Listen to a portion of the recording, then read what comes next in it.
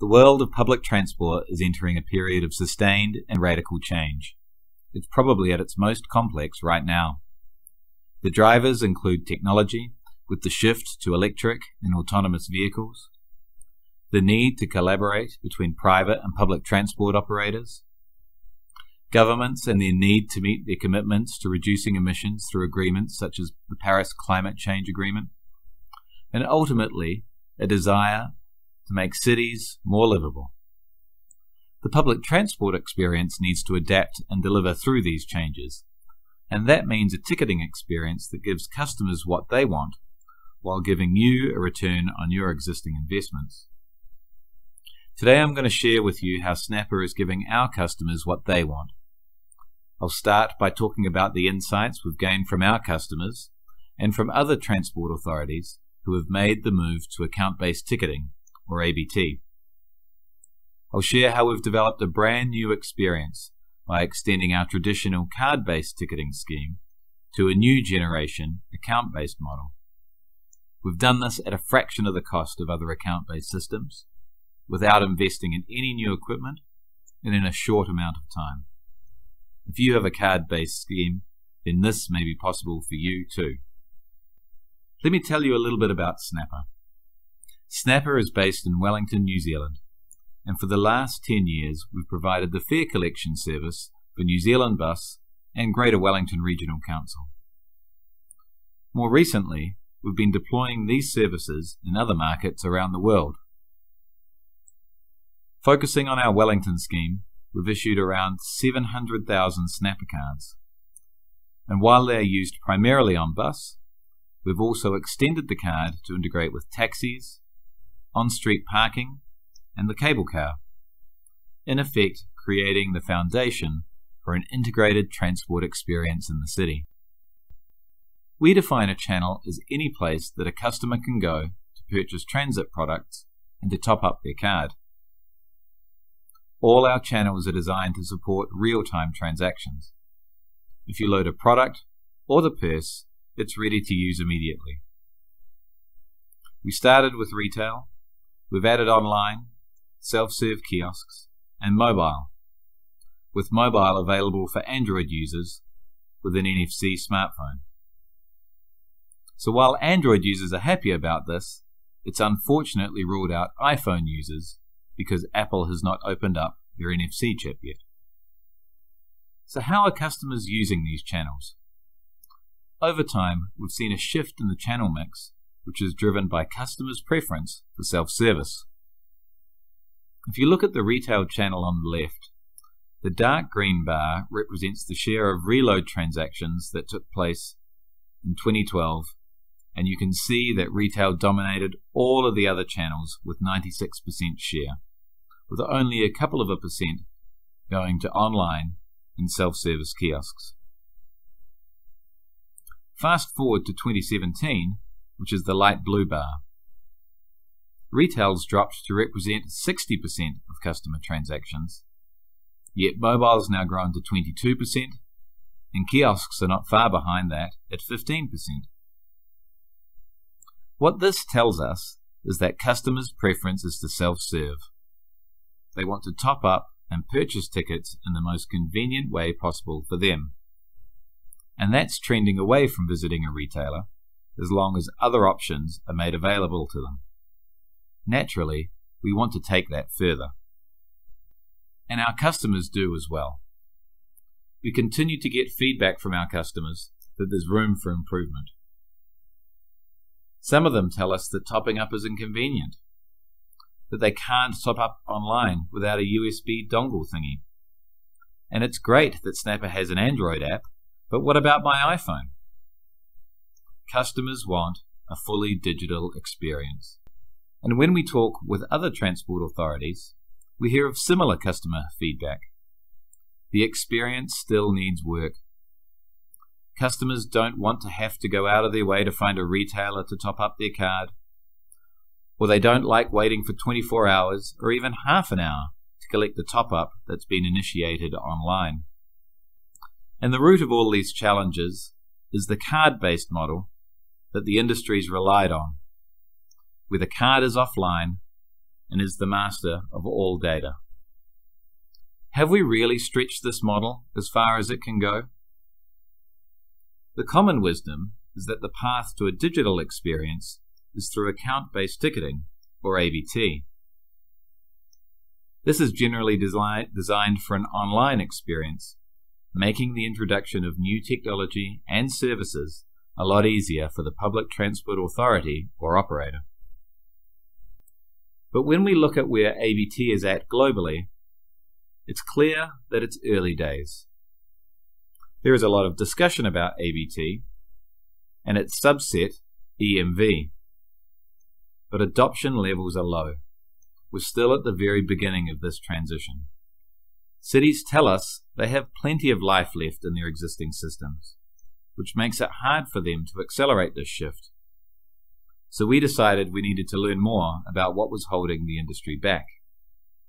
And when we started looking at this, we found there was a clear gap in the market research, with very little literature available on the experiences of those who have made the shift to ABT already. And this is because most ABT literature is focused on the vendor, not on the customer.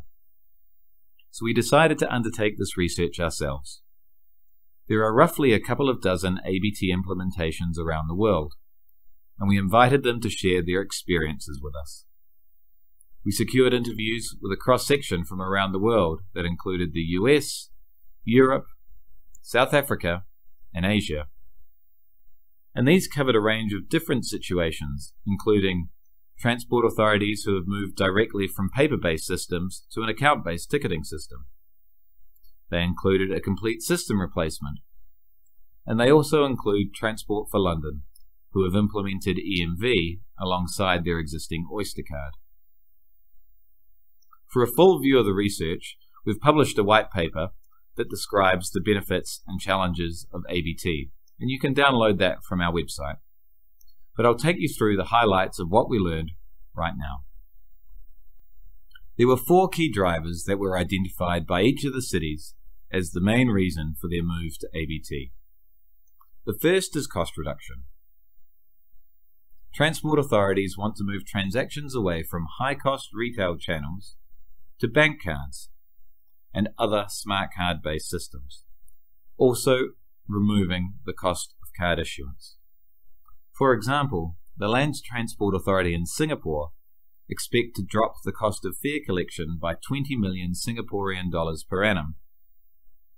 And while this is compelling, our research confirmed that the cost benefits are primarily realized when you can turn off your existing system. Otherwise, you're essentially running 2 cost structures in parallel, effectively overall increasing your costs. The second driver is to improve the customer experience. This is all about making it easy for occasional users to access the transport network. For the regular smart card user, it's about making their funds available in real time, so making that top-up experience really quick and easy. The third driver is to improve flexibility, such as applying capping or promotional type fares as your market might need. And lastly, the ease of integration with new technology is seen as a compelling reason to move to ABT. ABT promises the ability to provide an integrated payment experience for public and private transport, helping drive strategic change. Balancing those benefits out, ABT brings with it a unique set of challenges. The first is it takes a long time to implement. 7 out of the 8 cities we interviewed said the time to develop and get the system up and running was longer than anticipated. No one did it in less than 3 years, and the majority were around 5 years. The second challenge is that latency is an issue. It takes many forms, including slow transaction processing of EMV cards, through to the need to be online for inspection checks. Most cities with an EMV implementation are still working out their policy for inspections and processing for concessions. Thirdly, what's well known in the industry is the risk of the first tap. There's a need to negotiate with acquiring banks as to who takes the risk of the first tap if the money can't be recovered from the customer. These are new conversations for a transit authority, and they shouldn't be underestimated. The fourth challenge is that the cost of continuing to support a legacy system can continue to be significant. Ideally, you want to migrate directly from something like paper tickets to account-based ticketing. However, the reality is that there will be a significant time period to require validators that support multiple protocols, including your existing Smartcard, along with your associated central systems and therefore costs. Lastly, the change in customer behavior has also been a challenge. And this ranges from customers not being able to see their balance when they tap on a device through to not being able to support a concession on a bank card. All of these challenges can be overcome, but they need sufficient time and organization capability to do so. Venture in Chicago was a great example of both the benefits and the challenges of ABT. On the plus side, they've had over 2 million downloads of their application, which provides their customers with a one-stop shopping experience and enables them to pay to ride on multiple transit systems. But it's come at a significant cost. It required a complete system replacement, it cost tens of millions of dollars, and it took many years to design and to deploy. So we didn't want to wait for that. What we want is for our customers to experience the benefits of an account-based model now. And we also want to continue our push towards a new model that integrates public and private transit. So we challenged ourselves. Could we achieve the benefits of ABT, but doing that without a complex system replacement? Could we do it by leveraging our existing card-based system? Could we deploy in months, not years? And would we be able to give ourselves the freedom to upgrade equipment when we wanted to do that, on our terms? And on the cons, well, we wanted no disadvantages at all. So how would we go about achieving such a challenge?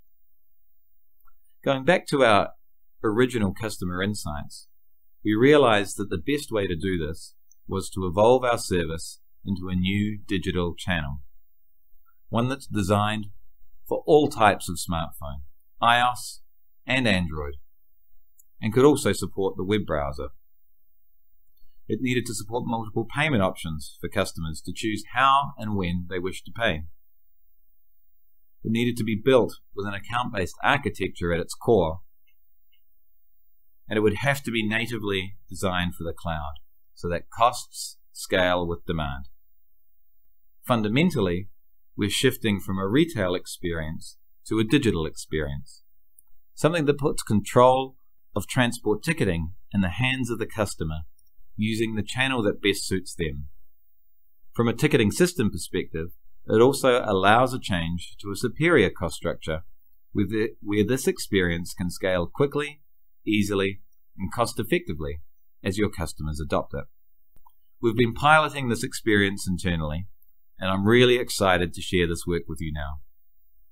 The experience is broken into 3 phases: becoming a customer, using the service, and billing. The first stage is to become a customer. You can sign in with your existing Snapper account credentials and register for an ABT token to be applied to your existing card. Or alternatively, you can sign up as a new customer and have a new card sent to you. The customer can then select their preferred payment source, credit card, direct debit. We ask for a mobile number that we use to validate the application, and then they're good to go. The second phase is using the service. The key benefit to the customer is removing the inconvenience of topping up. They simply use their smart card to tag on and off as they always have. And while that remains the same for the customer, the application experience is now simpler and easier to understand. The customer sees a list of transactions and when payments are due to be made against their account. The key for us is to hide the complexity from the customer. They just don't need to know anymore where and how fares are calculated. The customer can simply travel from A to B, knowing that they are paying the best fare. But when you're traveling from A to B, sometimes things go wrong. For example, a customer might forget to tag off. Normally that would result in a penalty fare, which would drive a call to the call center to resolve it. We can provide a much better experience now. For customers who forget to tag off, we automatically identify these occurrences, and a push notification is sent to prompt the customer to resolve the issue themselves. We use automation techniques to predict where it was that tap was missed based on previous journeys. If this is correct, all the customer has to do is tap to confirm. If not, they can slide the map to find the correct stop. We give the customer until the end of the day to confirm the tag-off location and therefore avoid paying a penalty fare. And this is all supported by Snapper's risk and trust engines that allow us to manage the financial liability. Another really good example of driving customer self-service is that we give the customer the ability to block and unblock their own card if it's lost or stolen. While it's great for us, it's also much more convenient for the customer to be able to do this themselves. They don't have to find the number for the call center, they don't have to wait on hold, and then explain their problem, only to find their card again the next day and have to repeat the whole process. We put all of the control in the customer's hands. And if you do need to talk with someone, you can message directly from within the app, providing an instant and convenient way to talk through an issue. The last phase is billing. This is where all transactions are aggregated and billed once per day. The customer can view each transaction on the app, and if there is a query or a dispute to be resolved, they can also do this directly through the app. The experience is designed to leverage customer preferences for using notifications on their smartphone. There are a wide range of these, and they are all designed to ensure a flawless travel experience and give control to the customer. Everything from an unfinished trip through to an expiring credit card. Control of the experience is in the customer's hands. And we complete this service with a support console that gives us and any customer service agents the ability to view individual accounts and tokens that are associated with those accounts. The view on the console is designed to mirror the app so that we can provide the most complete service for customers that do need any assistance. So what results have we achieved? As you'd expect, we are able to collect and rate all transactions and fares accordingly. The real benefits come from a service perspective. When we look at our escalations to our call center, penalty escalations account for 18% of all customer service queries every month, with lost cards at 22%. There were no penalty or lost card escalations made to customer service during the trial. That doesn't mean they didn't happen. They did. It's just that customers could fix these issues themselves. So we've achieved two of the benefits of ABT. We've improved the customer experience, and we've reduced our service costs. What about improved flexibility? Once we started the pilot, we wanted to understand customers' payment preferences, and if there was an appetite for other methods of paying that wouldn't result in a card processing fee. We had planned to deliver a credit card and direct debit payment options for the app, but the feedback we received from customers clearly indicated that the preference other than a credit or debit card was to make the payments themselves using internet banking. Again, the customers want control of the process. This also happens to be a free option for the customer. Based on these results, we're able to pivot instantly to change from implementing the direct debit option to implementing the ability to use internet banking. While we already had good levels of agility, we've found we've achieved a new level, which is only possible with an account-based system deployed natively in the cloud. So to summarize, taking our card-based system to the next level, we have developed a new digital channel that acts as a unified platform for all customers to access online or by smartphone.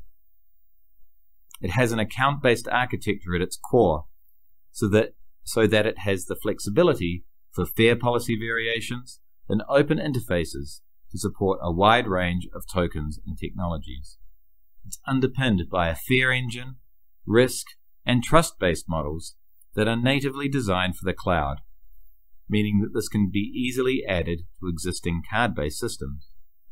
There's no software or equipment upgrades required because it leverages the existing card-based infrastructure, using the Smartcard as a token. Of course, this doesn't stop us from upgrading our equipment anytime we want to. This model will support new devices from a range of providers. It fundamentally delinks these from the back office. So where are we going to from here? We've now validated that this new digital service satisfies those customer challenges that we couldn't completely solve with our card-based system. We've removed the pain of topping up. We've also validated a reduction in service costs, and as we scale the deployment, we expect to achieve a reduction in the cost of reload as well. Importantly, we've not added any material new costs, and we've executed this project in a few short months after developing our native cloud platform. Longer term, we're also intending to continue digitizing and automating services, to continually make improvements and to deliver the benefits of simpler integration with new technology. I want to share 3 specific examples with you. The first is that we've been able to demonstrate that this service will support a seamless shift to HCE, with a token implementation that's fundamentally more secure than a card-based alternative. And this will allow us to reduce issuance costs in the long run. The second example is that we can see now that we can easily integrate other payment methods, including all of the various smartphone payment systems. And thirdly, we can see how we can support payment for private transport providers as well by simply integrating with this account, providing a unified payment experience for both public and private transport. We've built Snapper on a simple premise. If we can improve the experience for our cardholders, then why not share our work with the rest of the industry? So this development isn't just for us. The vast majority of the ticketing ecosystem globally uses card-based systems and simply can't justify changing out these systems, while at the same time they can't afford not to be participating in the strategic transformation of public transport. So if you have years of life left in your system, we think you need another option. So we're making the service available for you to consume now. This offering sits alongside our other offerings of mobile reload and ticketing as a service. Snapper's promise to you, whether you're a transport authority or an existing systems integrator, is that we will make it easy for you to make your existing system more flexible, letting you get on with the business of strategic transformation. If you want to know more, please come and contact us on our Snapper website, and we'll talk to you about how you can deploy scale digital channels for your ticketing system today.